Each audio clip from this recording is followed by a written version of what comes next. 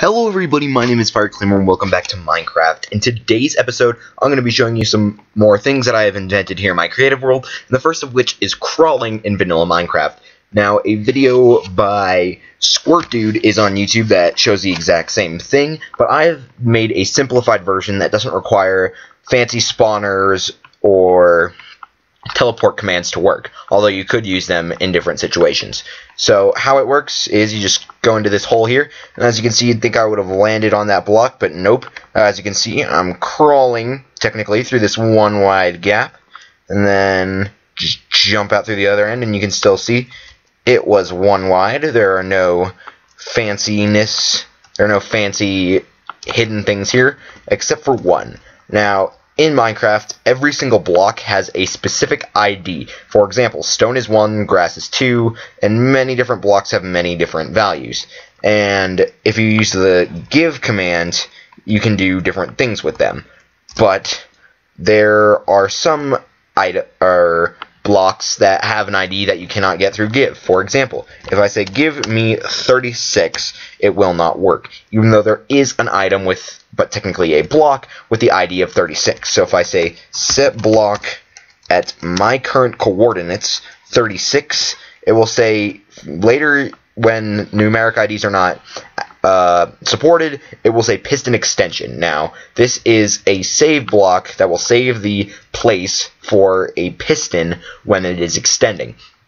Now, these are very glitchy when not used when it is actually with a piston. So if I say summon falling sand a little bit below me, and then I give it tile ID of, say, 1, and then time of 1 also, and I summon it, it will fall. And even though normally when a falling sand block lands, it becomes a regular block, this does not. It becomes a ghost block.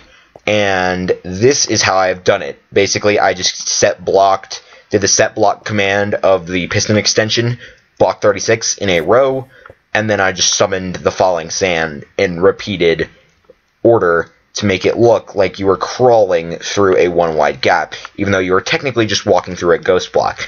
Now, I bet a lot of you had thought, hey, in a recent video by Simply Sark on YouTube, he showed how perpetual falling sand can be manipulated by using creepers and flint and steel to basically knock it around like a soccer ball, even though that was only a graphical glitch. Unfortunately, you cannot do that with this, even though that really had no point anyway.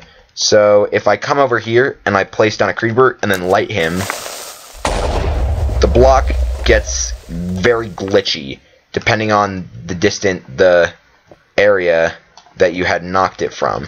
And it starts to slowly creep in random areas, but if I just blow it back again with the creeper, it knocks over to the other side and it becomes a solid block because it finally landed through the piston extension. Even though the piston extension looks like it extends into both blocks by the hitbox, if I move over here, you cannot see that.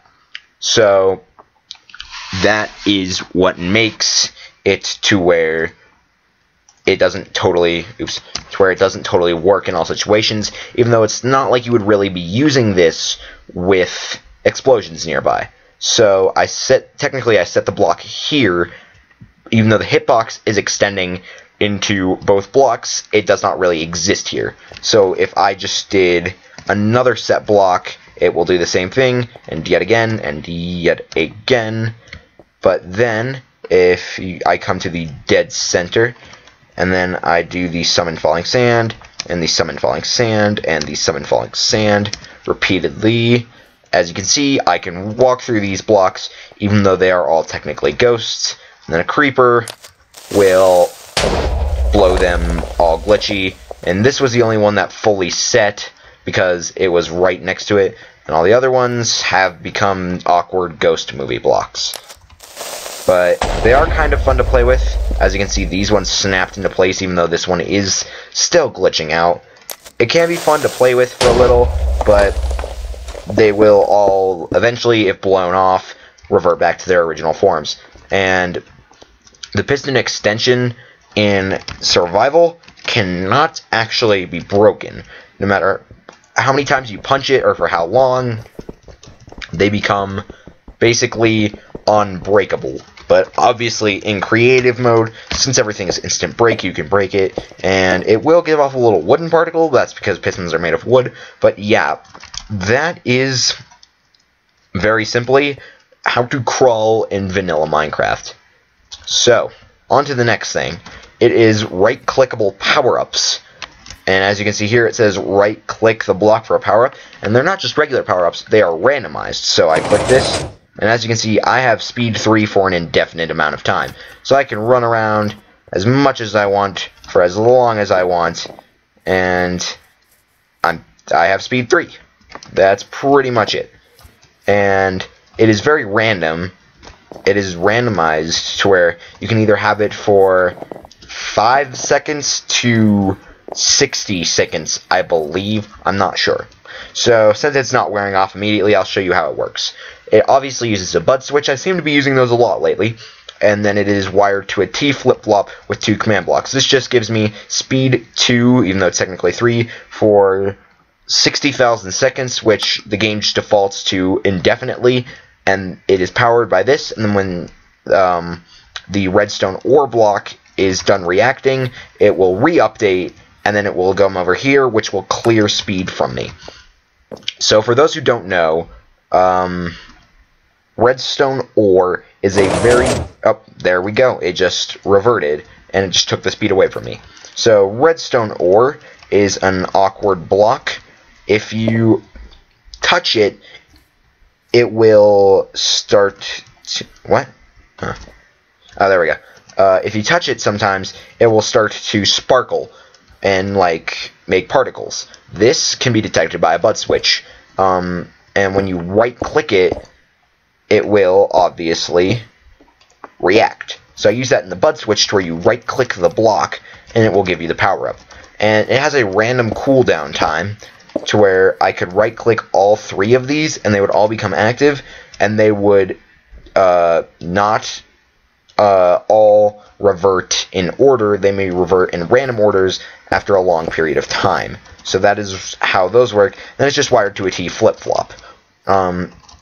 Now, the bud switch isn't exactly how you would say silent, but it gets the job done, and it makes it to where you can randomly click on the redstone block, and it will give you, say, speed, or resistance, or strength for however long, and then when it is done reacting, it will retract.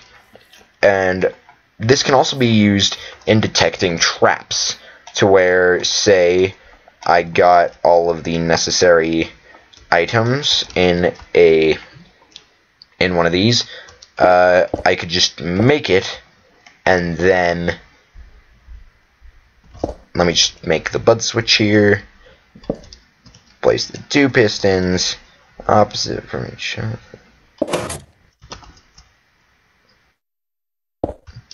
Oops, wrong block. There we go. So, it will pulse when I do that, but if I walk over it, it will react also. But it will not if you shift and sneak across it. As you can see, within the moment I start walking, it will react. You can basically do that for sneaking traps, to where you have to sneak to get through, or else it will become detected, and you can place carpet on top to make it seem less obvious. But yes, that is everything that I have done here today in my creative world. So next time on Minecraft, I will actually be showing off this right here, which I would have done in this video, but I had no time. But yeah, I will see you guys later.